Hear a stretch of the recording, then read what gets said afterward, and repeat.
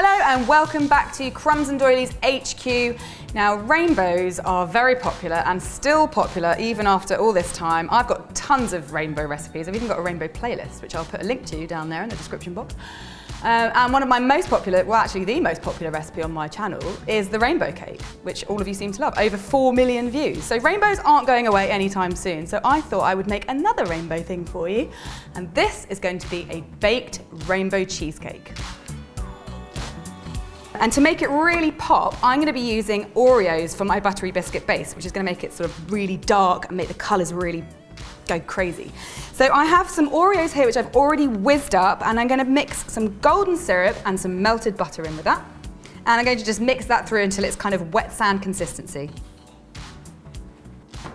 I'm using a 7-inch square tin, which I have greased and double lined with greaseproof paper, and I'm going to pop that all in and press it down really firm. Okay, that's looking nice and tight, so I'm going to leave that to one side, and now I'm going to get on with making the cream cheese filling. And this is really, really easy. It's an all-in-one method. You beat it all together. It's very simple. Starting with cream cheese, obviously, and I've got lots of cream cheese here. All the quantities are in the description box below, so check that out. So put your cream cheese in, along with your caster sugar, 2 large free-range eggs,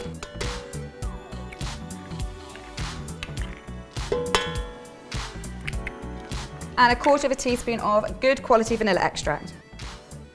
And I'm going to put this onto my mixer with this guy, the balloon whisk attachment. Now, if you don't have a freestanding mixer and you just have a whisk, that'll do. It'll just take a little bit longer. So put all your bits and bobs onto your mixer. And then you need to beat this for about 4 or 5 minutes until it's really sort of thick and spreadable.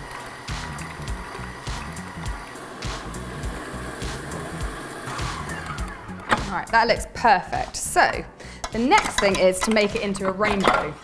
And obviously rainbows have an infinite amount of colours, but I've only got, you know, some small amount of time. So I've chosen 5 colours to represent my rainbow. If you want to use more, that's completely fine. If you want to use fewer, that's also fine. But I think 5 gives a really nice rainbowy look. So to start with, I'm going to divide my mixture as evenly as possible into 5 bowls. So for my rainbow, I'm going to be doing purple, turquoise, orange, yellow, and pink. And I'm using colour paste as usual because it doesn't change the consistency as much. So I'm going to start colouring. I'm going to start with a pea-sized amount and mix it really well through.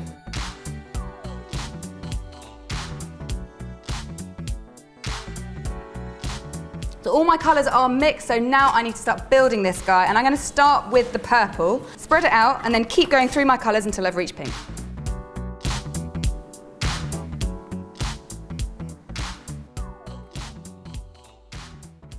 Right, this is all layered up and it's ready to bake, and I'm going to be baking it in a bain-marie, and that basically means I'm putting it in a larger tin, like so, and pouring some water in up to about 1 centimetre or 1 inch up the sides. And what that's going to do is help to bake it at a more even temperature, and it's also going to help to prevent cracks on the top.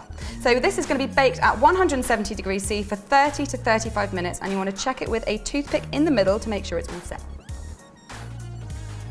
My cheesecake baked, and I left it to cool, and I've actually put it in the fridge for about half an hour as well, just to chill it down a little bit, because now I'm going to put some ganache on the top, and this is going to really sandwich it between 2 dark layers to really make those colours really pop. So I've got some ganache here, and also don't worry if your cheesecake is kind of slurped in a little bit. That happens. It's still going to look awesome, especially once we put this ganache on. So I've got 75 grams of dark chocolate with 75 grams of double cream, which I melted together in the microwave, and it is a pourable consistency.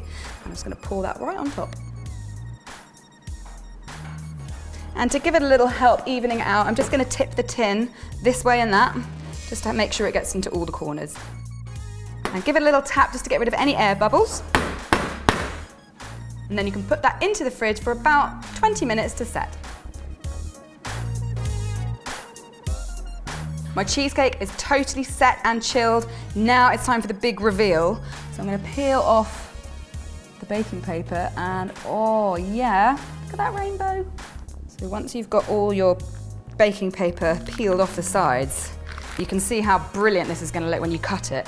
And just to finish it off, I'm actually going to put some colourful sprinkles on the top, and I have made my own mixture Luckily, I have quite a lot of sprinkles, as you can see, but if you don't have access to this many sprinkles, which is kind of unlikely, there's loads of websites that do kind of pre-mixed sprinkles. So get yourself involved and then sprinkle all your lovely colourful sprinkles onto your ganache. And now I'm going to slice into this to see the rainbow within.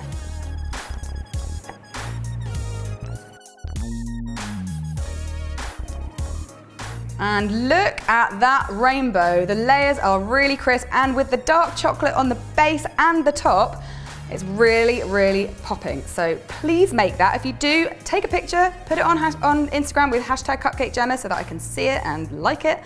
And don't forget, you can check out my merch on CupcakeJemma.com. I've got loads of cool, colourful stuff. And if you like colours, then I have got a rainbow playlist. So this will be going on there. I've got loads of other cool rainbow bakes, so check that out, and I will see you next week. Bye!